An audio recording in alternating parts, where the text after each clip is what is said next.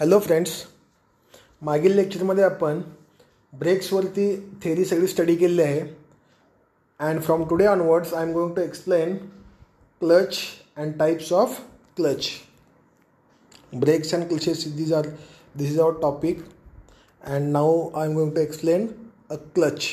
Clutch means what. आता तर normally तुम्ही क्लच नाव ऐकून माहीत आहे. टू व्हीलरमध्ये आपण क्लच यूज करतो आहे, फोर व्हीलरमध्ये क्लच यूज करतो आहे. लक्षात येतं क्लच मीन्स काय असतं. ज्यावेळेस आपण क्लच प्रेस करतो आहे टू व्हीलरचा जर तुम्ही बघितला तर गाडी आपली रनिंग कंडिशनमध्ये येत नाही. आपल्या गाडीचा स्पीड कमी होतो जर चालू असेल तर. नाहीतर जोपर्यंत आपण क्लचला रिलीव्ह करत नाही आहे तोपर्यंत आपली गाडी काय होत नाही, पुढे जात नाही. म्हणजेच काय, ज्यावेळेस आपण क्लच होल्ड करतो आहे त्यावेळेस काय असतो आहे, गाडीमध्ये जी काय पॉवर डेव्हलप होते ती डेव्हलप झालेली पॉवर आपण युटिलाइज होत नाही आहे. म्हणजेच काय, गाडी पुढे जात नाही. म्हणजेच काय, याचा अर्थ ती पॉवर जी जनरेट होते ती युटिलाइज होत नाही आहे. म्हणजेच काय असतो, क्लच इज अ, सिम्पल वर्डमध्ये सांगायचं असेल, clutch is a input and output शाफ्टमधला जो काय आहे तो दुवा आहे. दुवा means clutch connects input and output shaft. Input means what, जे आपल्या इंजिनमध्ये पॉवर जनरेट होते त्याला आपण काय म्हणतोय, इनपुट शाफ्ट इंजिनमध्ये. आणि ट्रान्समिशन सिस्टीममध्ये एक आपला शाफ्ट असतो आउटपुटसाठी, त्याला आपण म्हणतोय आउटपुट शाफ्ट. म्हणजे जेणेकरून आपली व्हेकल काय होते, मूव्ह होते. आपण गाडी स्टार्ट केल्यानंतर कितीही रेस केला तर गाडी पळत नाही जोपर्यंत आपण गाडी फर्स्ट गिअर सेकंड गिअरमध्ये घेत नाही तोपर्यंत. बरोबर आहे का. म्हणजेच काय, जी काय आपली पॉवर डेव्हलप होते ती फक्त इनपुट शाफ्टपर्यंतच जाते. आपल्या बाईक रेसिंग फुल जरी केला तुमचा RPM वाढेल. RPM कशाचा वाढतो, तो फ्लायव्हीलपर्यंतच तुमची पॉवर ट्रान्समिट होते, पण फ्लायव्हीलच्या पुढे ट्रान्समिट होत नाही. लक्षात येतं. ते कसं काय सगळं आपण पुढे डायग्रामॅटिकली बघायचं आहे. एवढं लक्षात ठेवायचं, clutch is a device which is used in transmission system of a motor vehicle to engage and disengage engine to transmission. Engine to transmission means इंजिनमध्ये आपला काय होतं, पॉवर जनरेट होते. जसं आपण बघितलं आहे 4 स्ट्रोक IC इंजिन, त्याच्यामध्ये पॉवर जनरेट होते. ती पॉवर काय केली जाते, आपण युटिलाइज करतो आहे. पण ती पॉवर जोपर्यंत आपण आउटपुट शाफ्टला प्रोव्हाइड करत नाही आहे तोपर्यंत आपली सायकल कंप्लीट होत नाही. Means it is used in a transmission system of a motor vehicle to engage and disengage the engine and transmission system. म्हणजे इंजिनचं ट्रान्समिशन सिस्टीमला कनेक्शन देण्यासाठी आपण काय करतो, नॉर्मली क्लचचा यूज करतो.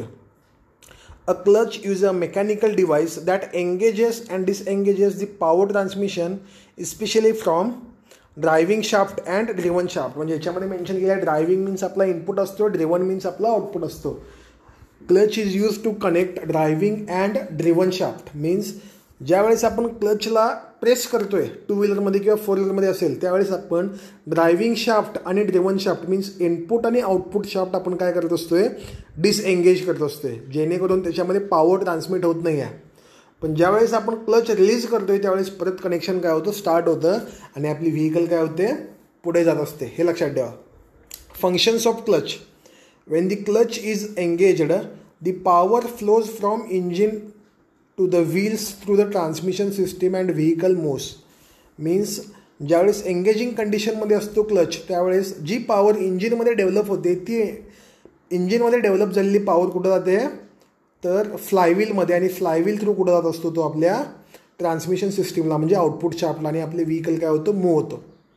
Wien the clutch is disengaged the power is not transmitted to the wheels and vehicle stops while the engine is steel running. Means ज्यावेळेस आपण clutch apply करतोय, क्लच डिसएंगेज असतो म्हणजे क्लच आपण काय करतोय, प्रेस करतोय, त्यावेळेस काय होतं, ॲक्च्युअलमध्ये इनपुट आणि आउटपुट पॉवर जे शाफ्ट आहेत ते डिस्कनेक्ट होतात.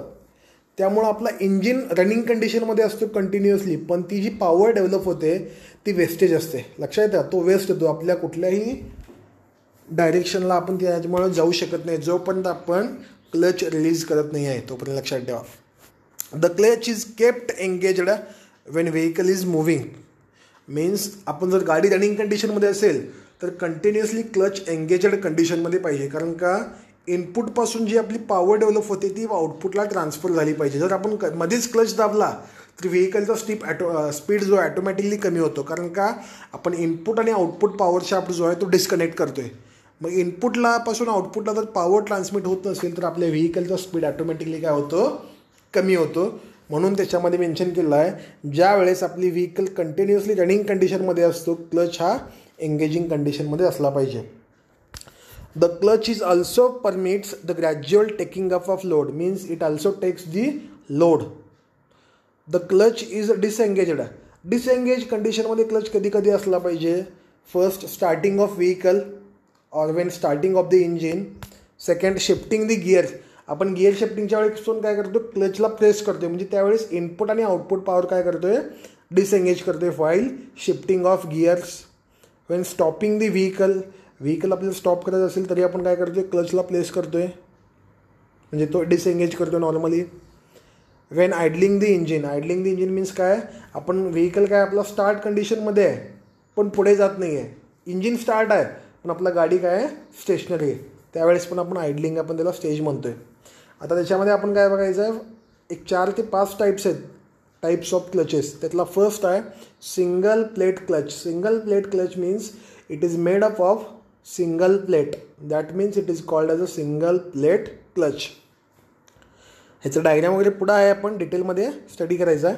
फर्स्ट ऑफ ऑल अंडरस्टँड करून घ्या. It has only one clutch plate. ह्याच्यामध्ये काय असतं एकच क्लच प्लेट असतो which is mounted on स्प्लाइंड of the clutch shaft. हे सगळं पुढे सांगेन. The flywheel is mounted on the engine crank shaft and rotates with it. The pressure plate is bolted to the flywheel through clutch spring. It is free to slide on the clutch shaft Wien the clutch pedal is operated. Means आता हे जे काय आहे हे सगळं तुम्हाला डायग्राममध्ये explain करतो. या डायग्राममध्ये आहे.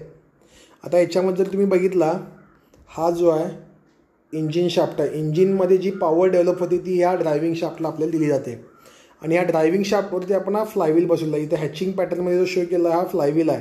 What is the function of flywheel we R already studied to store the energy. जी काय इनपुट इंजिन म्हणजे पॉवर डेव्हलप होते ती डेव्हलप झालेली पॉवर काय करतो तो फ्लायव्हील स्टोअर करतोय. आणि याच्यामध्ये बघा हा आपला जो आहे स्प्लाइंड शाफ्ट मेन्शन केला आहे. हा स्प्लाइंड शाफ्ट आहे. दिस इज अ स्प्लाइंड शाफ्ट. ह्याच्यावरती these are the clutch plates. हे क्लच प्लेट आहेत इथं तुम्हाला दिसतात. Clutch plate with friction lining तुम्हाला तिथं लाईन आहे बरोबर आहे का. Clutch plate with friction lining. आणि याच्या बॅक साईडला जो आहे हा आपला जो आहे हा प्रेशर प्लेट. इथं जो आहे हा प्रेशर प्लेट आहे लक्षात ठेवा. जेणेकरून तो काय करतोय क्लच प्लेटवरती प्रेशर एक्झर्ट करतोय. Clutch प्लेटवरती that एक्झर्ट्स the pressure. It is always in engaged condition. जर मी या पेडलवरती फोर्स अप्लाय केला तर काय होतो पेडलवरती फोर्स अप्लाय केल्यानंतर हा फोर्स ट्रान्समिट होऊन इथे या स्प्रिंगला काय करतोय बॅक पुश करतोय. असा बॅक पुश या स्प्रिंगला बॅक पुश केल्यानंतर हा जो क्लच प्लेट आहे हा असा रिव्हर्स येतो मागे जेणेकरून ह्या फ्लायव्हीलमध्ये जी काय एनर्जी असते ते ट्रान्सफर होत नाही आहे पुढे. लक्षात येतं. अशा प्रकारे हे काय आहे सिंगल प्लेट क्लच प्लेटचं कन्स्ट्रक्शन. परत एकदा सांगतो याच्यामध्ये काय काय आहे. दिस is a flywheel, this is a output shaft, this is a input shaft. आणि या फ्लायव्हीललाच आपण काय अटॅच केलेलं आहे. आता बघा याच्यामध्ये हे प्रेशर प्लेट आहेत. तो प्रेशर प्लेट आपण या स्प्लाइंड शाफ्टला कनेक्ट केलेला असतो आणि हा बॅक साईडला जो दिला आहे आपल्याला प्रेशर प्लेट नाही क्लच प्लेट. आणि हा जो बॅकला आहे दिस इज अ प्रेशर प्लेट. जेणेकरून तो काय करतो स्प्रिंग फोर्समुळे कंटिन्युअसली प्रेशर प्लेट जो आहे त्या क्लच प्लेटवरती प्रेशर एक्झर्ट करतो आणि तो फ्लायव्हीलच्या कॉन्टॅक्टमध्ये असतो जेणेकरून ह्याची पॉवर ह्या आउटपुट शाफ्टला आपल्याला मिळेल. आणि डिसएंगेज कधी होणार ज्यावेळेस आपण या पेडलवरती फोर्स अप्लाय करणार त्यावेळेस हा जो क्लच प्लेट आहे हा क्लच प्लेट काय होतो असा मागे मूव्ह होतो बॅक साईडला. त्यामुळे ही जी पॉवर आहे ही फक्त इथंच कंटिन्युअसली रोटेट होत राहते. अशा प्रकारची ही डायग्रॅम आहे. लक्षात येतं. इथं तुम्हाला 3D डायग्रॅम आयसोमेट्रिक व्ह्यू आहे. हा फ्लायव्हील या फ्लायव्हीलवरती ह्या क्लच डिस्क जवळ असतो आणि हा प्रेशर प्लेट आहे आणि प्रेशर प्लेटच्या आतमध्ये काय असतात स्प्रिंग असतात जेणेकरून हा प्रेशर प्लेट काय करतो ह्या क्लच डिस्कला प्रेशर एक्झर्ट करतो. हा एक्झर्ट केल्यानंतर प्रेशर काय होतो हा जो क्लच डिस्क आहे ह्या फ्लायव्हीलच्या कॉन्टॅक्टमध्ये येतो आहे. मग ह्याची जी एनर्जी आहे ती ह्याला ट्रान्सफर होते आणि याच्यातून इथं काय येतो असतो एक आपला आउटपुट शाफ्ट असतो. ती पॉवर काय होते ट्रान्समिशन सिस्टीमला ट्रान्सफर होते. लक्षात येतं. मग next working of single plate clutch. Normally हे जे वर्किंग आहे तुम्ही प्रत्येक टाईपच्या क्लचला लिहू शकताय, जसं आपण गव्हर्नरचं बघितलेलं आहे same. When the clutch engages, clutch ज्यावेळी एंगेजिंग कंडिशनमध्ये असतो, नॉर्मली क्लच जो आहे जोपर्यंत आपण क्लच पेडलला फोर्स अप्लाय करत नाही आहे, टू व्हीलरमध्ये असू दे किंवा four व्हीलरमध्ये, it is always in condition of engaging condition. The clutch plate is gripped between the flywheel and the pressure plate. आता हा क्लच जो आहे हा फ्लायव्हील आहे आणि प्रेशर प्लेट आहे, याच्या आतमध्ये तो काय केला असतो, फर्मली ग्रिप केला असतो. आणि इथं या प्रेशर प्लेटच्या जवळ स्प्रिंग असतात, ते स्प्रिंग कंटिन्युअसली या क्लच डिस्कला प्रेशर एक्झर्ट करत असतात, जेणेकरून तो फ्लायव्हीलच्या कॉन्टॅक्टमध्ये राहील. पण ज्या वेळेस आपण लिव्हरला प्रेस करतो आहे क्लचच्या, किंवा फोर व्हीलरमध्ये आपण क्लच पेडलवरती फोर्स अप्लाय करतो, त्यावेळेस काय होतं, ते स्प्रिंग बॅक येतो. म्हणजेच काय, क्लच डिस्क परत बॅक येतात, म्हणजेच त्यावेळी डिसएंगेजिंग कंडिशनमध्ये येतात. मीन्स ह्याच्यामध्ये तेच दिलेलं आहे, the clutch plate is gripped between the flywheel and pressure plate. Due to friction between flywheel, clutch plate and pressure plate, the clutch plate revolves with the flywheel. As the clutch plate revolves, the clutch shaft also revolves. कारण का हा जो clutch plate आहे हा कशाला connect केला आहे, दिस clutch plate is connected to the output shaft. म्हणजे हा आउटपुट शाफ्ट पण आपला काय होतो, रन होतो त्याच्यामुळे. And clutch shaft is connected to the transmission, thus the engine power is transmitted to the crankshaft, to the clutch shaft. म्हणजे जो काय पॉवर आहे तो आपला ट्रान्समिशन सिस्टीमपर्यंत ट्रान्सफर होतो आणि आपली व्हेकल काय होते, मूव्ह होते. लक्षात येतं. Next, when the clutch disengage. डिसएंगेजिंग condition means आपण प्रेशर अप्लाय केला, when the clutch is pressed, आपण प्रेस केल्यानंतर काय होतं, the pressure plate moves back against the force of spring. म्हणजे हा जो आहे, जसं मी तुम्हाला सांगितलं, हे प्रेशर प्लेट काय होतात, बॅक साईडला मूव्ह होतं आणि हा इनपुट आणि आउटपुट पॉवरमधला जो शाफ्ट कनेक्शन आहे तो ब्रेक होतो. लक्षात येतं. And the clutch becomes free between flywheel and pressure plate. Means याच्यामध्ये जो काय असतो, हा जो फ्लायव्हील आहे आणि प्रेशर प्लेटमध्ये क्लच फ्रीली राहतो. कारण का, ड्यू टू स्प्रिंग फोर्सनं आपण त्याला बॅक ओढतो म्हणून. मग फ्लायव्हील त्या केसमध्ये फक्त रनिंग कंडिशनमध्ये असते. फ्लायव्हील कंटिन्युअसली आहे त्या स्पीडमध्ये तो काय होत असतो, रन होत असतो. दस दी फ्लायव्हील रिमेन्स रोटेटिंग. म्हणजे फ्लायव्हील रोटेट होत, ते तुम्हाला मागाशी सांगितलं. As engine is running and the clutch speed reduces slowly and finally stops rotating. As soon as clutch plate is pressed, the clutch is set to be disengaged. That clutch is set to be in disengaged condition. This is the working of single plate clutch. Now I am going towards the multi-plate clutch. Instead of this single plate, this is a single disc plate. We are using here multi-disc plate because for high torque transmission and in case of racing cars, racing bikes, multi-plate clutches are used for high-speed engines. Only instead of single disc clutch disc, there are number of clutch discs are used. Only that is the difference. In multi-plate clutch consist of number of clutch plates. जसं आपलं single प्लेटमध्ये single plate होता, इथं काय आपल्याला number of clutch of instead of only one clutch plate in case of single plate clutch. The increased number of friction surfaces obviously increases the capacity of clutch to transmit torque. Means number of plate increase केल्यामुळे friction increase होणार आहे. कारण का, clutch plate is nothing but a friction plate आहे. जर clutch प्लेटवरचा friction surface smooth झाला तर आपल्याला क्लच प्लेट रिप्लेस करावा लागतो. का, कारण जी काय पॉवर डेव्हलप होते ती ट्रान्सफर होत नाही आहे आणि आपली व्हेकल पिकअप पण आपल्या व्हेकलचं कमी होतो. रिझन तोच आहे. रिझन काय, त्याच्यावरती फ्रिक्शन लायनिंग मटेरियल जे असते ते स्मूथ झालेले असतात. The plates are alternately fitted to the engine shaft and gearbox shaft. Each of the alternate plates slide in a groove on the flywheel and other slide on splined on the pressure plate. हे सगळं तुम्हाला डायग्राममध्ये मी explain करतो काय काय आहे. हा simple diagram आहे. Same, this is a input shaft, that means engine shaft. This is a output shaft.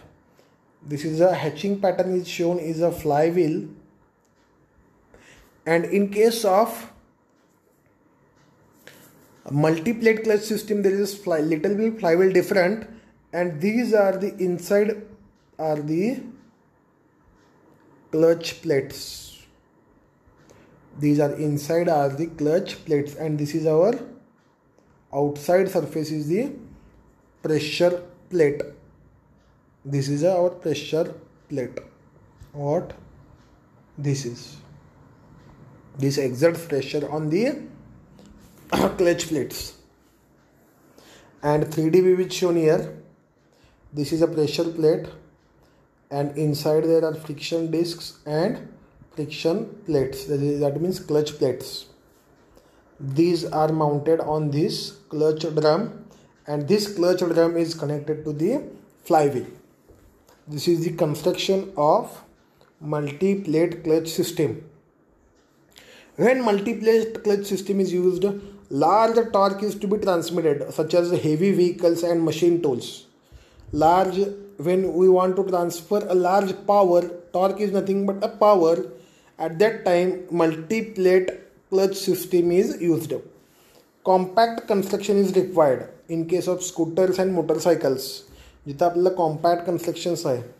When a great amount of torque is transmitted instead of single plate, a number of friction plates are employed. This increases the number of mating friction surfaces, hence it is called as a multi-plate clutch. Multi-plate का म्हणलं आहे ते फक्त सांगितलं आहे because of it has used number of clutch plates. These clutches are used in heavy commercial vehicles. Commercial vehicle means trucks, tempos, containers. These are the commercial vehicles. Racing cars and motorcycles for transmitting high torques. In these, friction rings are splined on their outer circumference to mate with corresponding splines on the bores of housing and are free to slide on the splines. Means these are the snap rings are provided in between this clutch drum and clutch plate. Next is its working. You can write same as the single plate clutch, but I am working is given different. हे ज्या टॉपिकचे जे काही notes आहेत हे तुम्ही सगळे screenshot मारून घ्यायचे आहेत. कुठेही तुम्हाला मी या टॉपिकचे नोट्स पण तुम्हाला दिलेले नाही आहेत झेरॉक्समध्ये. हे तुम्ही स्क्रीनशॉट मारून तुम्ही काय करायचं आहेत, सेव्ह करून घ्यायचे आहेत ह्या क्लचच्या पार्टचा. नॉर्मली वर्किंग तोच आहे, फक्त डिफरंट वर्डिंगमध्ये आहे. What is given? Clutch plate engaged with flywheel and torque is transmitted flywheel from through friction facing, that means clutch plate, to transmission clutch shaft. Hence real wheel of the car is also rotates. Means काय, with the help of flywheel, clutch plates and pressure plate, input and output shafts are connected. This is mentioned in the first paragraph. When the clutch pedal is pressed, means ज्यावेळेस आपण clutch pedal ला press करतोय and releases bearing acts on the pressure plates, diaphragms and move pressure plates away from the flywheel. Means ज्यावेळेस आपण clutch plate ला place करतोय that is a disengaged condition, ते mention केलं आहे. This release of bearing and clamping force on the facing of plate on the separator plate and allows flywheel to freely without turning the clutch shaft. ज्यावेळेस आपण press करतोय त्यावेळी only flywheel turn होते, तेच त्याच्यामध्ये mention केलं आहे. Working जो आहे तुम्ही सिंगल प्लेटचा घेतला तर बरं होईल. हे वर्किंग थोडं काय दिलं आहेत, कॉम्प्लिकेटेड वर्ड्समध्ये आहेत, ते तुम्ही घ्या. आणि परत इथं काय मेन्शन केलं आहे, when the pedal is released, when the pedal is released the spring tension forces the clutch plates, pressure plates and the separator lining against the flywheel and clamping components together. Means सगळे component काय होतात, clamp होतात आणि input two output power आपला transmit होतोय. Working of multiplet क्लचला पण तुम्ही हेच वर्किंगला तरी चालतं, working of single plate clutch. त्यामध्ये मेन्शन काय करायचं आहे, Wien clutch is engages and Wien clutch is डिसएंगेजेस. हे एवढाच पार्ट यातला महत्त्वाचा आहे, लक्षात ठेवा. आणि आज आपण काय करतोय, single plate clutch, multiplet clutch इथं बघून थांबतोय. उद्याच्या लेक्चरला आपण ह्याच्या पुढचे 2 टाईप्स आहेत ते आपण स्टडी करूया. थँक्यू.